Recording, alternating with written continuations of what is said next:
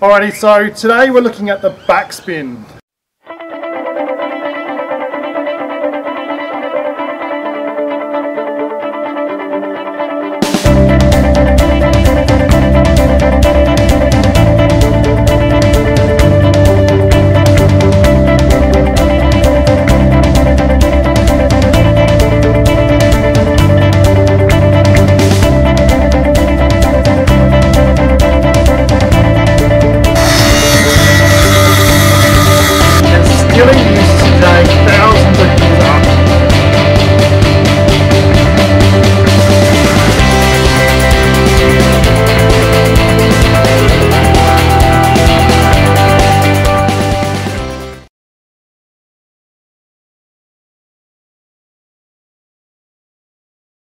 So why would you want to learn some of these skills? Well, they look awesome. They really do. And when you start to interplay some of these very basic skills and some of the more advanced skills, then you can really sort of see how good they look.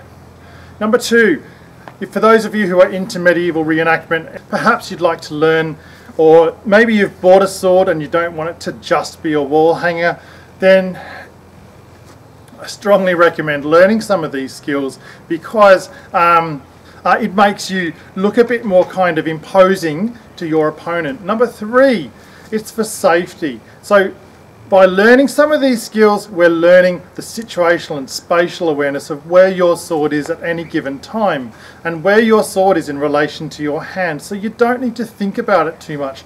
It simply becomes an instinctive movement. Alrighty guys, before we get into training today, I'd just like to add a couple of points that are really important. Number one, always train with a proper training sword or training weapon.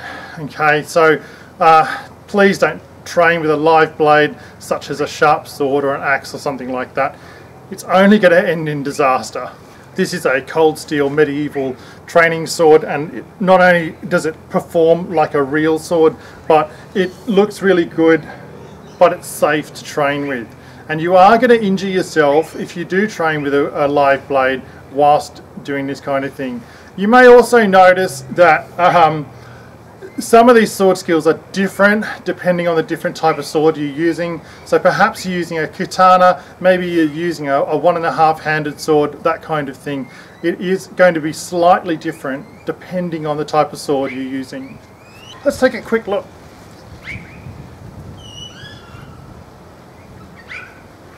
From a different angle.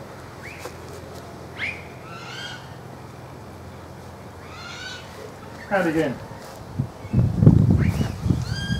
Alright, so what's actually happening here? We've raised the sword into our start position. My stance, I've got an open stance with my feet, my legs are slightly apart, my knees are slightly bent. I'm in a comfortable position and I can react really quickly. First thing that I'm going to do is I'm going to raise my sword and I'm going to put my palm out with my fingers slightly open. I'm gripping the sword with my thumb and forefinger whilst my remaining 3 fingers are slightly loose on the blade.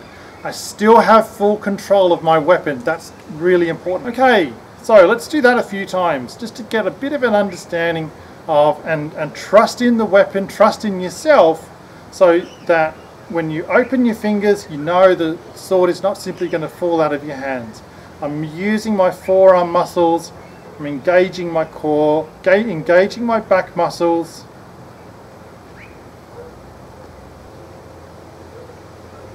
Step 3. Now what I'm going to do is I'm going to turn the sword slightly away from me at about a 45-degree angle. So let's put those things together. So we're raising the sword, fingers open, and pivoting the sword to around about 45 degrees. We're doing those 3 steps together, raising the sword, opening the fingers, and pivoting the sword. Now what I'm going to do is I'm going to incorporate pushing the sword so that the sword now drops. So raise, open fingers, pivot the sword and drop the sword. Like so. Now this may feel a little bit strange if you haven't used a sword before, and that's okay. As you get used to it, and you'll find that as you get used to it, the skill becomes more instinctive and more natural. So, raise, fingers, pivot, drop. Let's do those things together. Raise, fingers, pivot, drop. Raise, fingers, pivot, drop. Raise, fingers, pivot, drop. Let's turn that into one motion. Okay, now let's finish off the skill. So raise, fingers, pivot, drop, raise. And then grip the sword again. So raise, fingers, pivot, drop, raise. Raise, fingers, pivot, drop, raise. Raise, fingers, pivot, drop, raise. There we go. So really not that hard. Raise, fingers, pivot, drop and raise. And there we go. Now you may find, depending on the type of sword you're using, it's going to depend upon the weight. Ideally you're looking for a sword, if you're looking to learn it as in medieval type of swords, ideally you're looking for a weapon that is around about 1.2 to 1.5 kilos. I find anything more than 1.5 kilos as a 1.5 handed sword to be too much.